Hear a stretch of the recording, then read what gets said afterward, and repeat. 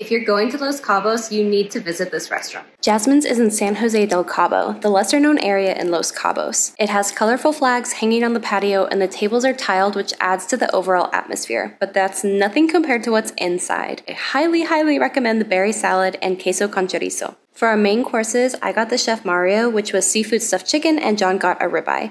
Overall, 9 out of 10 for the entrees and 10 out of 10 for appetizers, which is pretty much how we felt at every restaurant in this area. Like most restaurants in San Jose del Cabo, they do have live music, so we got some mariachi entertainment that wasn't too loud and not saying something. Make sure you don't leave without going inside. They have a cute picture spot and even a swing. Follow us for more travel recs.